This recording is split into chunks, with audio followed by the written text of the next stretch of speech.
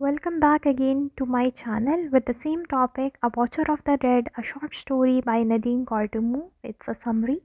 So I have already made a very extensive video on this topic, but since there was no summary in it, so therefore I made another video. So the purpose of this video is to discuss characters in depth, क्योंकि पिछली video में वो बहुत एक लंबी video बन गई थी, राउंड अबाउट 1 आवर की। तो इसीलिए मैंने उसमें समरी नहीं डाली और कैरेक्टर्स भी लिमिटेड से बताए थे। सो in this video I will talk about the characters in depth and then will move towards the summary. The first we have is the Clara Harris. She is the protagonist और ये एक white young woman होती है जो कि apartheid हो रहा होता है। It is a movement in south Africa that was held in south Africa and she ग्रैपल्स with the injustices of the society. जितने भी इनजस्टिसेस हो रहे होते हैं ये उसको ऑब्जर्व करती है and she kind of feels a sense of responsibility towards others, क्योंकि ये एक वाइट वुमेन होती है और ये देख रही होती है कि अपार्थाइड में जितने भी ब्लैक अफ्रीकन लोग हैं वो सफ़र हो रहे हैं। और क्योंकि गवर्नमेंट ऐसी थी कि गवर्नमेंट ने इनको ड्यू राइट्स नहीं दिए थे, प्रॉपर बेसिक राइट्स, तो इसीलिए अपार्थाइड मूवमेंट शुरू हुई थी। The second character we have is the George Haris who is क्लाराज husband और ये एक वाइट लॉयर होता है। Now keep this thing in mind कि क्लारा और जॉर्ज एक वाइट कम्युनिटी से बिलोंग करते हैं और ये एक लॉयर होता है who represents black client in court. Sympathetic होता है या एम्पैथी शो करता है and he remains cautious and complicit within the system. He takes care of everything and he is being cautious. हर चीज़ में एहतियात करता है। इधर हमारे पास एक थर्ड कैरेक्टर है, जॉनस पूल. अब I do not know the proper pronunciation, but still you people can check it for yourself. A young black man wrongfully accused of murder. अब ये black man होता है और इस पे इल्ज़ाम लगा होता है कि इसने एक मर्डर किया है, बट ये गलत इल्ज़ाम होता है और इसीलिए he is driven by empathy. मतलब जो क्लारा और जॉर्ज हैं वो इसकी तरफ से सिंपैथेटिक होते हैं, एम्पैथेटिक होते हैं। There is difference between sympathy and empathy, I have already discussed in the first video. So yeah, and they desire for a justice for this particular black man. Then we have the third character, Mr. and Mrs. Harris. सो ये जो है Clara के parents होते हैं और ये old generation को भी रिप्रेजेंट कर रहे हैं और ये जो है वाइट कम्युनिटी को भी इधर रिप्रेजेंट कर रहे हैं। फिफ्थ कैरेक्टर जो हमारे पास है वो मिस प्लिनर है जो कि क्लारा की नेबर होती है और वो मोस्टली जजमेंटल कमेंट्स पास करती है या गॉसिप करती है कम्युनिटी के अराउंड नेबरहुड में और औरतों say about the narrow mindedness of the white community, कि how narrow minded this white community is. क्योंकि अभी भी अगर देखा जाए तो यूएस और यूके में बहुत वाइट कलर को प्रेफरेंसेस दिए जाते हैं इंस्टेड ऑफ ब्लैक या एशियन को। उनको तो हमेशा से ये लोग या चोर समझते हैं या एनी ऑफ द रॉन्ग और bad things are associated with such people with such skin colour. Let's move ahead to the summary of this short story. Now the short story is set in Johannesburg during apartheid in South Africa. A watcher of the dead explores the racial tension. ये जो colour और cast और creed वाले जो मसले होते हैं, this short story explores this. The injustices through the eyes of Clara Haris. A young white woman ग्रैपल्स with her conscience. Conscience मतलब ज़मीर. तो ये जो वाइट वुमन है ये जब से बड़ी होती है ये देख रही होती है अपनी आंखों से कि how many racial इनडिफरेंसेस we have, injustices we have, racial tensions हैं. तो ये इसके सारे ज़मीर में ये बातें आ रही होती हैं. Now please note this thing, कभी भी समरी और क्रिटिकल एनालिसिस में हेडिंग्स और सब हेडिंग्स नहीं होता, ठीक है. It's just written in a flow, but I have added it just because so that you people can understand it or कभी भी पेपर्स या ये सब हो तो ये आपके माइंड में रह जाइए हेडिंग्स के, okay now we have to right about this and this and this thing. So previous video में भी मैंने क्रिटिकल एनालिसिस में ये बात बताई थी एंड हाईलाइट की थी कि never ever give headings in the critical analysis as well as summary. तो स्टोरी कुछ यहाँ से शुरू होती है कि क्लारा जो है जब बड़ी हो रही होती है तो वो सोसाइटल के हिपोक्रेसी और हिपोक्रेटिक नेचर देखती है, रेशियल सेग्रीगेशन देखती है, डिविजन देखती है अराउंड हर। वो देखती है किस तरह ब्लैक कम्युनिटी स्ट्रगल करते हैं लाइफ में। तो इसका जो हस्बैंड होता है जॉर्ज, वो लॉयर होता है और वो भी वाइट इंग्लिश मैन होता है।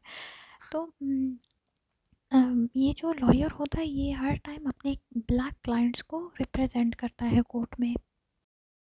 तो क्लारा जो है उसके वो एक सेंस ऑफ रिस्पॉन्सिबिलिटी या सिंपैथी या एम्पैथी आप जिसको कह सकते हैं, ये वो डेवलप कर लेती है।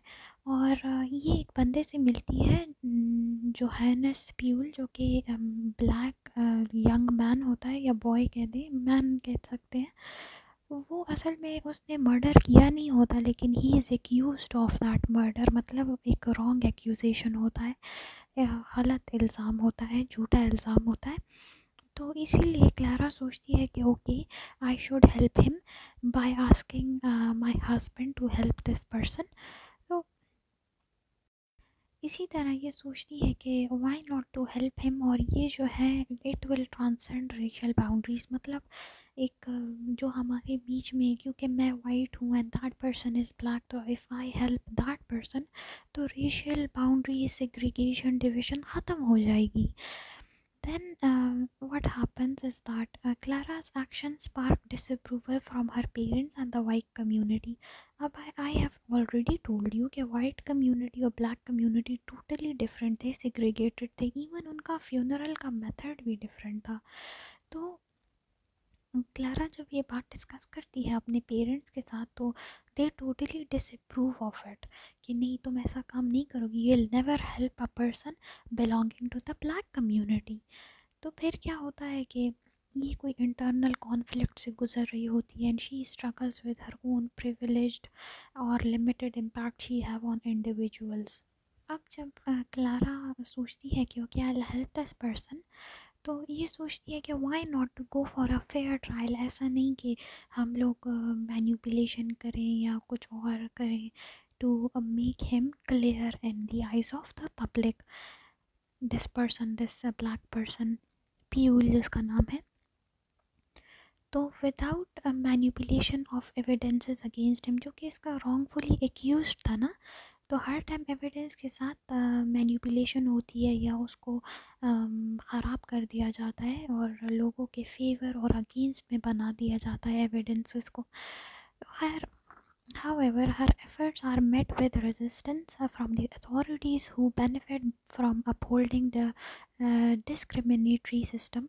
ऐसा होता है कि जो कि हायर अथॉरिटीज़ होती हैं वो बिल्कुल भी नहीं चाहती कि जिस तरह क्लारा और उसके हस्बैंड एक ब्लैक मैन के लिए लड़ रहे हैं ऑन अ फेयर ट्रायल, वो नहीं चाहते कि this black person should have the banking of Clara और हर हस्बैंड जो कि लॉयर होता है।